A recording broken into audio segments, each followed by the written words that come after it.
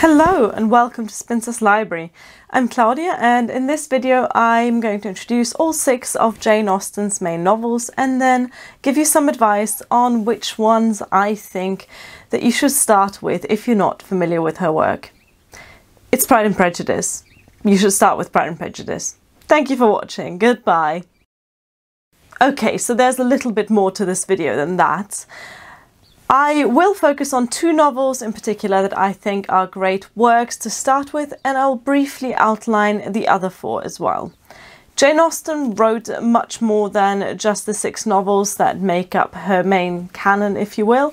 There is plenty of juvenilia and unfinished works, but only 6 of her novels were actually published during or shortly after her lifetime, and this video will focus on just those 6. They were published between 1811 and 1818, although some of the novels were written much earlier in the 1790s. I'm going to get straight to the point and say again that if you've not read any Jane Austen, you should start with Pride and Prejudice.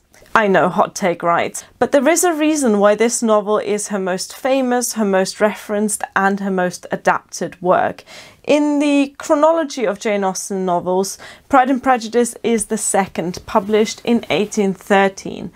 It is mostly known as one of the great romances, but really there is so much more to the book than just the admittedly pretty spectacular romance plot. What makes this book so well suited for a first-time Jane Austen reader, and maybe even someone who's new to classics in general, is that we all know the basic plot of the story.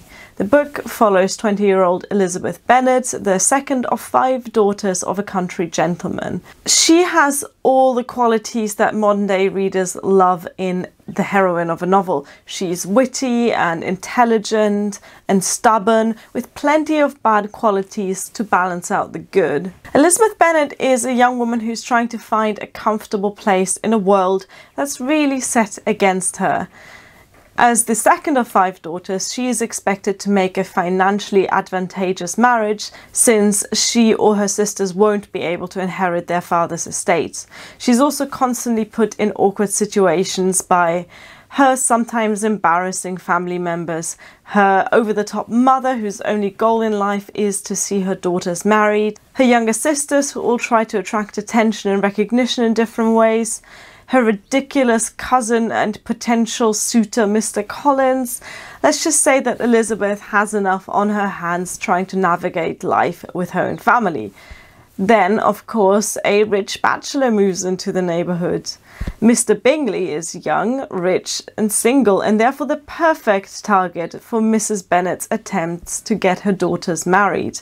Luckily, the eldest daughter, Jane, seems to have a liking for the man. His friend Mr. Darcy, however, is less well received in the neighborhood.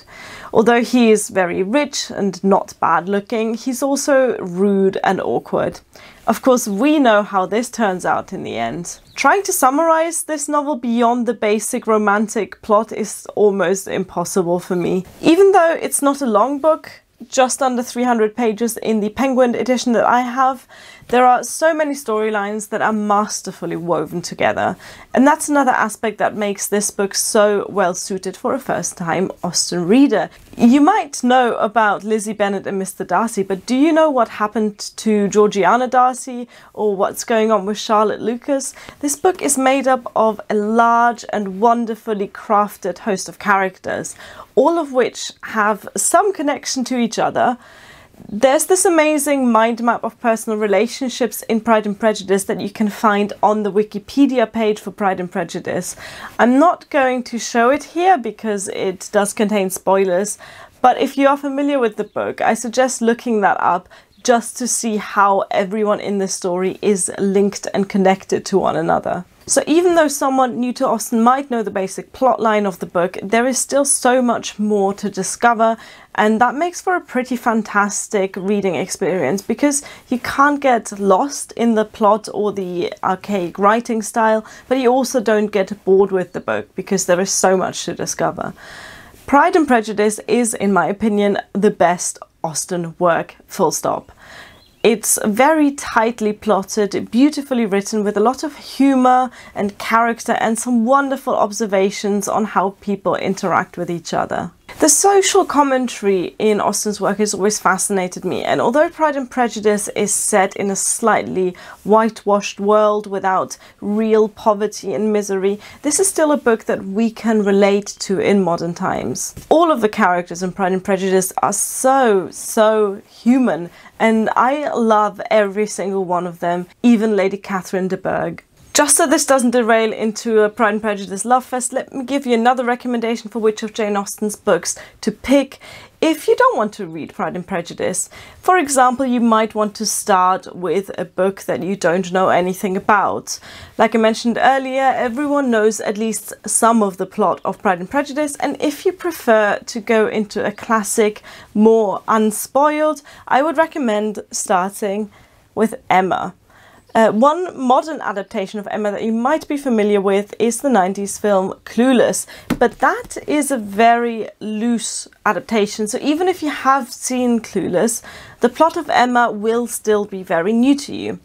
Emma has many of the same elements as Pride and Prejudice, fantastically well outlined main character, a large collective of supporting characters, romance, mystery, intrigue, social commentary, family politics, some dodgy clerics, and a whole lot of humour. This story centres around a young lady called Emma Woodhouse, who, unlike Elizabeth Bennet, is financially stable and well off, and is really the head of her household, since the only other occupant is her elderly and ailing father. Emma gets bored very easily, so she spends her time matchmaking and coming up with various schemes to get her friends and acquaintances married. She herself is not all that interested in dating. Of course, her plans don't quite work out the way she intended, and throughout the story you see her comfortable world unraveling as she learns to take responsibility for her actions. Emma is a lot longer than Pride and Prejudice, and not quite as tightly written. Other than that, the two books feel very similar in their ratio of humour to mystery to romance, so definitely a great place to start if you prefer not to go with the mainstream option. Now let me briefly talk you through the other 4 Jane Austen novels. One of them is one that I reckon you could also start with if you've not read any other Jane Austen before, and that is Northanger Abbey. This is the story of a completely average girl named Catherine Morland and her big holiday, first to Bath and then to the countryside. In the course of the book, she learns to distinguish real friends from fake friends and figures out why she doesn't really want her life to be a Gothic novel. I mentioned Northanger Abbey as a decent option to begin with because it's short, simple, very funny. However, it lacks the complexities and the emotional impact of her other novels. Good option if you are after a fun and light read, but not if you want to discover the masterful way that Jane Austen can craft a novel. Persuasion is often considered her most advanced masterpiece, and it is a really gorgeous book, and one that differs a lot from the other 5. The protagonist in this is in her late 20s, positively an old maid in those days, and the book has a much more serious and melancholy tone, dealing with lost opportunities and past regrets. However, if you're new to Austen, I would read a different book first and then get to Persuasion once you feel more comfortable with her style. Sense and Sensibility. This is a book that I am very attached to, even though objectively it's not that great. The book follows 2 sisters, Eleanor and Marianne, who have to move to a countryside cottage with their impoverished family and deals with their various romances. I think that often when we discuss Sense and Sensibility, our recollection of the book is tinted by the wonderful 1990s Oscar-winning adaptation of it, which turned a rather messy original plot into a very well-crafted film. I would only recommend that you pick up Sense and Sensibility as your first Austen novel if you really love the film and you want to explore the original. And finally, we get to the one Austen book I really don't like, and that's Mansfield Park. I should say that many people love this book, so you really should not take my opinion as the only one. Mansfield Park follows young Fanny Price, a child from a poor family who grows up at her rich uncle's country house. The book follows her over the course of years into adolescence and adulthood as she struggles to find her place in this world of the rich. I disliked the book mainly because I disliked the main character. I found her too quiet and passive, but like I said, many people enjoyed exactly that aspect of the book, so use your own judgment on that. This was my roundup of the 6 main Austen novels, and I hope this has helped you to choose which one of her books to pick up first. I have in the past done separate review videos for 2 of her books, and that's Persuasion and Northanger Abbey, and you can find both of them linked in the description box if you're interested. Please let me know in the comments which Austen novel you would recommend for someone to start out with who's new to her books, and also tell me which of her books are your favourites and least favourites. I can't wait to get a discussion going in the comments on this fantastic author and her amazing work. Thank you for watching. Goodbye.